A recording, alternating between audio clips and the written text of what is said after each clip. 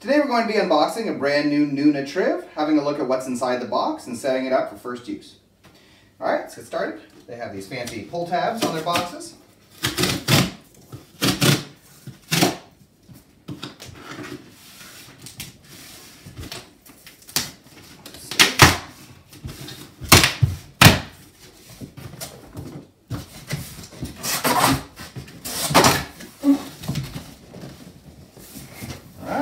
First look, like this. We have our rear wheels. Some more packaging. Frame.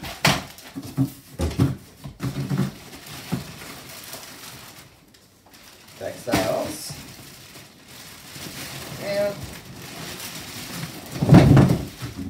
main body of the stroller, car seat adapters, and I believe front wheels. Alright, we're going to remove the packaging and show you what's here. Here's what's included. You get your rain cover, your bumper bar, instruction and warranty information. Then you get two different options for car seat stuff. You get the ring adapter and you get these other separate car seat adapters. You have front wheels, rear wheels, you have a stroller with the seat attached, and you have a seat insert. Alright, let's put it together then. Alright, first thing we're going to do is unfold the chassis then, and that's just going to flip right up and lock into place.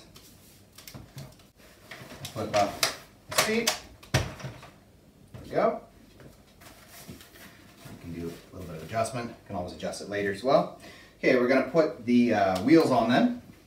So starting off with the rear wheels, just going to slot them right inside until they click into place.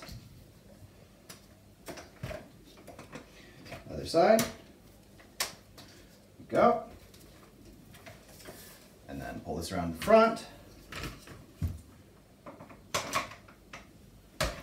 Go, number one. And the other side. Alright, wheels are in place.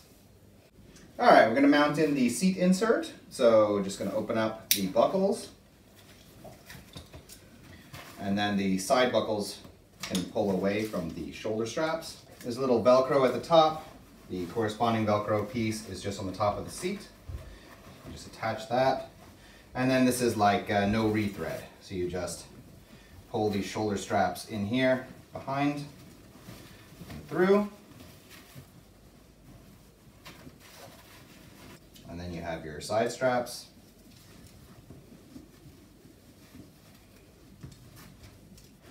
And then just the central buckle.